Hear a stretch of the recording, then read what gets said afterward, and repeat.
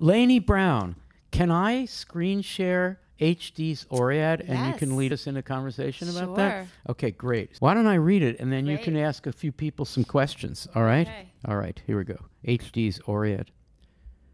Whirl up, sea, whirl your pointed pines, splash your great pines on our rocks, hurl your green over us, cover us with your pools of fur. Wow. Thank you. Quite a poem. Okay. I would like to ask Allie, Jason, Kanar, and Kate. And just starting with the question, and maybe we'll have different questions. I'll throw out a few questions and you can respond to any one of them or something else that is striking you about the poem. So the first question is just kind of, how do we orient ourselves in the poem? Who's speaking? What is in Oread? Who is the you and the our and the us? The second question, what is being asked?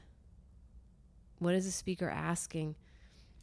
And then getting a little more complicated, what is the sea in this poem? Or what is a tree in this poem? And what is made of what in this poem?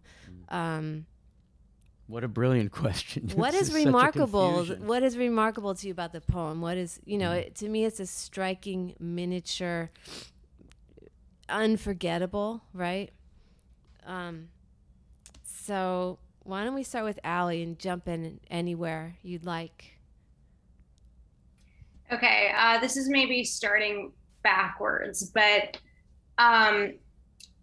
when I'm looking at this poem, I'm imagining it almost in like a kind of movie Inception way, where like the sea actually is, it's like, what if we conceived a forest as an ocean or as a sea?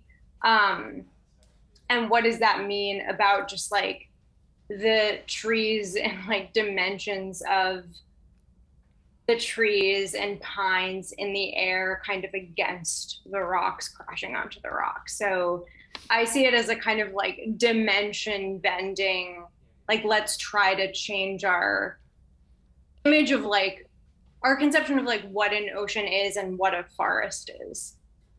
Wow, fantastic. I like that phrase, dimension bending. And before we go on, I'm going to throw one other question into the mix, which is does gender matter in this poem? Okay, so next, Jason. Hey, I just looked up Oread, and it means a group of mountain nymphs, and specifically mountain, which is not what we picture at the edge of the sea, unless we're picturing big sea cliffs. But I think that gender matters here. I'm kind of fixated on two words in the poem. One is our, on our rocks, and then pools of fur, F-I-R. And to me, this is a very erotic, sexual poem. And I think that I really also liked what Allie said about dimension bending. And it's a leap. There's not a direct reference to sex here, but I think in a way it's kind of unavoidable because there's an our and an us being hurled and whirled and then covered with pools of fur. And I don't think HD is beyond plays on words. Earlier today, I was thinking about sea rose and thinking about how see is also to look. But also, I mean, I read fur shifts after pines as as body hair, pubic hair, or hair at all, and just a kind of whirling of limbs. Furfir. Gertrude Stein loved that pun, didn't she? Yeah. Yeah, it's definitely there. I mean, the ocean and tree power and the waves crashing and the call to the Oread calling to be covered, right? It's also an up, down, up, down, up, down, up, down motion poem, right? Whirl, up, see, whirl, splash, hurl, cover us. It's just, there's the sea and the land are copulating. And it seems pretty ecstatic, right? Thank you so much, Jason. Kinar, where would you like to go in this poem? Yeah. So the first image that really grabs me here is just these pointed pines, and even just thinking about the shape of at least certain pines and deciduous trees where you do have almost this arrow-like thing. But they're getting whirled, and so there's something really confounding there, and something very kind of mobile and active. But yeah, I find the just kind of sense of motion in the poem to be really incredible. There's both sort of, I feel like there's sort of a centripetal and centrifugal thing going on, wherein things are kind of being pulled and twirled and whirled toward a center, but also like kind of flung toward these outer limits. And meanwhile, you have sort of the sea and the mountain together, which is also confounding. Thinking about like something like sea level, right? And then at the same time needing to think of the mountainous together. So I suppose I just like the coincident presence of those different things. And it leads me to wonder, like, okay, what's the deal with the nymphs? What kind of inhabitants is being solicited or invited here? Yeah. What is being invited here? I kind of want to linger there. Is there more that you want to say about that?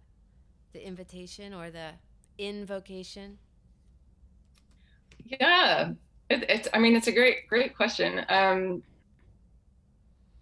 We actually don't get the term like needle in here, but I'm thinking of kind of the needling of pines and fir trees and stuff like that. There's something prickly. Well, we have pointed. We have the word pointed. Oh, I'm sorry. We have the word pointed there, so that suggests what you're saying. Yeah, for sure. Yeah, pointed, absolutely. Yeah. So I guess that's sort of a needling element. Yeah, and I'm thinking too about just like how those kinds of tree kind of materials tend to kind of cause water. What's the term? I'm losing the word, but to cause water to kind of fling off of them, right? And there's sort of a resistance there to that combination, even of those like kind of pine needles and something like the sea. So that's sort of an interesting image. Great, thank you so much. I'm hearing in your words like kind of a gravity or a magnetism, or overpowering natural forces are colliding in motion. Great. Thank you. Kate, what would you like to add? I read this poem two different ways. I would say on first read, I first read it as an ecstatic conflation of land and sea, or forest and sea. But on second read, I began to look at the verbs, and it made me think about how not just verbs, but whirl and splash and pools are words we only apply to sea. We reserve them for that element and that kind of natural body. And it made me wonder, what if language wasn't so classified, if we had more freedom to apply these different kinds of words to different sorts of scenarios or elements of the natural world, which then made me think, as I always do, like of the degree to which the language is creating the world for us. So if we reserve these words, whirl and splash and pools, and the other words that we apply to the ocean for the ocean, how are they in turn inventing the ocean and our understanding of it for us? That's great. Lainey, a quick final question about this for you. We put this in ModPo Plus, but it could be in the main syllabus, and yet it isn't imagist in the sense that, as you pointed out, everything is confused. It's actually fabulously imprecise. We don't even know where we are. Doesn't sound like imagism to me. What the heck? Any thoughts about that? Yeah, and this actually has came up in a discussion in office hours, how the categories are useful, and it's also useful for them to dissolve. That's right. With any movement that we're talking about. Right. It's useful in hindsight, but then if we look at the individual poets and the individual poems, we see that there's not an exact resemblance. Oh, exact resemblance. Exact resemblance. More Stein. Yeah, between the manifesto, the theory, and the poem. They're not. It's not a formula. Well, Definitely it might be a not. formula, but they're not the same. Yeah.